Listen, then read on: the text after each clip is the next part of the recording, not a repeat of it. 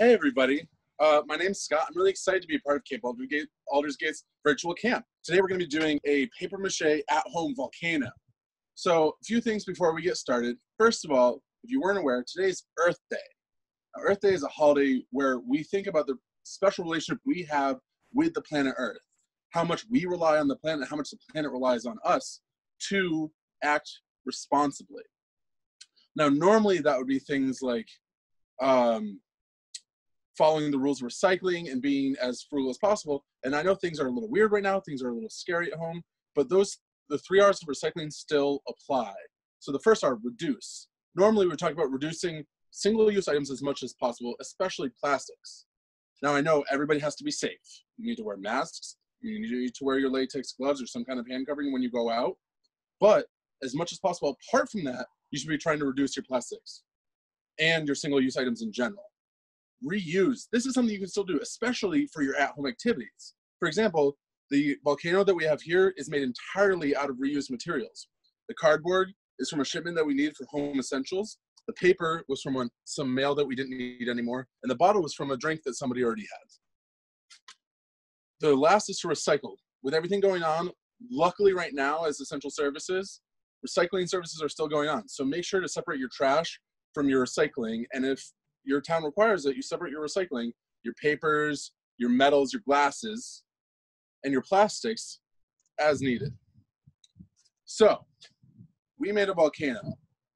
Does anybody out there know what a volcano is? To give you a general idea, volcanoes comes in lots of different shapes and sizes and types, but a volcano is a part where the crust of the planet Earth, the very top layer that we live on, has gotten thin, and all the molten rock, all the liquid rock underneath, comes up through and can leak through sometimes or explode through depending on the situation.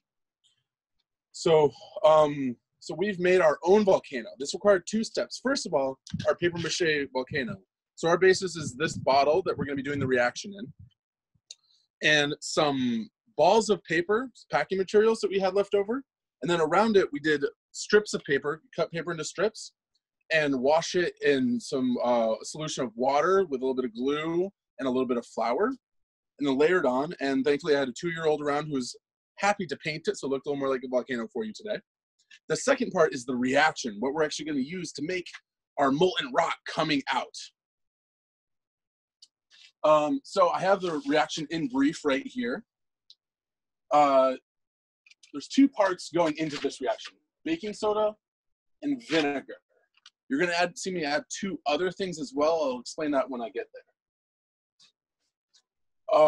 When we come through this, when we see this sign in chemistry, this essentially just means an equal sign, or becomes, like these things become these other things. So we have CO2, which is carbon dioxide gas, which is the same kind of gas that we're going to breathe out anytime that you breathe in and out.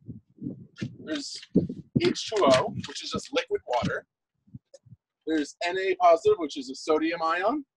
And there's CH3COO negative, which is an acetate ion. Now these 3 things are what's going to be left over in kind of a liquid solution at the end. So that's why I just labeled this as leftover solution. And solution is just anything that's in liquid like that. So, couple steps. First of all, before we do our reaction, make sure you have an adult with you. Luckily I have one here with me. Make sure that you wear the proper protective equipment. You hear a lot about PPE these days. You hear about gloves and masks going out. For this, you're going to need goggles, just to be safe. And then we have a few different ingredients coming in. We have our baking soda and our vinegar, like our reaction details. We also are going to use dish soap. The dish soap is going to capture this carbon dioxide gas as it comes out and turn it into bubbles. And we're going to add a little bit of red food dye just for fun. Great. So you need 2 teaspoons of dish detergent, 2 tablespoons of baking soda, just a little bit of food dye, a few drops, and a 1/2 cup of vinegar. Now we're going to add those things in order, and I'm going to resay them all as we go. So first, I'm going to add the baking soda. Now, if you have a funnel at home, great.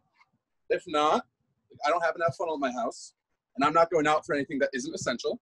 You just kind of make it work. All these measurements are approximate. If it's not exactly right, it is okay. and then you just kind of dip it in. So that's 1 tablespoon of baking soda.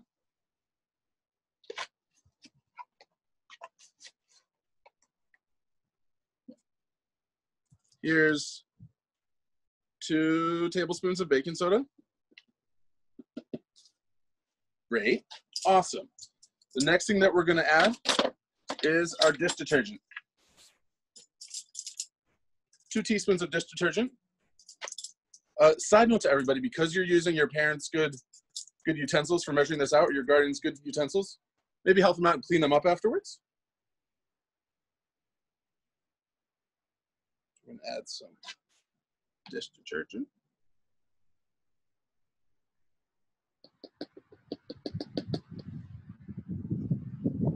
I also recommend, you see how I'm doing this outside. This may get a little messy on you, so I recommend going somewhere that it's okay to clean, it's easy to clean up. So that's 2 teaspoons of dish detergent. We add a little bit of food dye. I might go a little heavy-handed. I always do by accident with these. 1, 2. That's a lot. Why not? And my understanding is that you can use any kind of vinegar with this. Today I'm just going to be using just some distilled white vinegar. I know some people at home have like apple cider vinegar or whatever. It should all work the same. It may just smell a little different. Okay. This one's going to be where it gets a little tricky in terms of... And we should have our lava come out in just about a second. So you can't see it right now, but inside this, I can actually watch it's building foam up. It's coming nicely. If anybody has any questions, please feel free either to chat now, to feel free to talk now, or feel to reach out to Aldersgate via their Facebook or via their email at info@campaldersgate.com. We'll gladly reach out with any kind of questions you have. Oh, and here comes out our lava. That was nice and red. So as you can see, the dish detergent's captured all the CO2 gas in these bubbles. Now it's coming out. If you want to get really fancy with your volcano, you can put culverts and things, like, you know, little digs in it for the lava to run through. This is coming out nicely. Perfect. See people put Legos at the bottom as the little people as they move out safely out of the way of the volcano, ideally.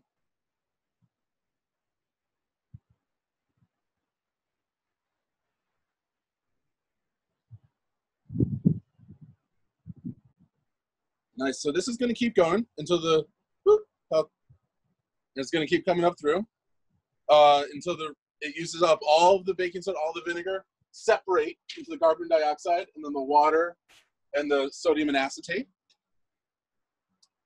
And like I said, if anybody has any questions, feel free to reach out. This is a fun activity we can do at home. We get some nice little explosion. There's some fun prep into building your volcano and dressing it up however you want before you do this. Also, sometimes you can just take a jar and just watch the bubbles build up. You don't necessarily have to have the whole volcano. And if you want, some people do it this way. If you take your bottle and a balloon, if you happen to have a balloon at home, and you don't use dish detergent for this one, but if you put your vinegar, in the bottle, put a little bit of baking soda in the balloon, and then put the balloon over the mouth of the bottle and put the baking soda in, and you'll fill up the balloon. It's a lot of fun. It's a cool way to fill up a balloon. Afterwards, you have a balloon to play with. Great. Like I said, everything should be out of materials you have at home. Preferably reuse materials, everybody. Thank you very much. There are things it's important to think about those things, especially on a day like today. I hope you all are able to get out in the sun.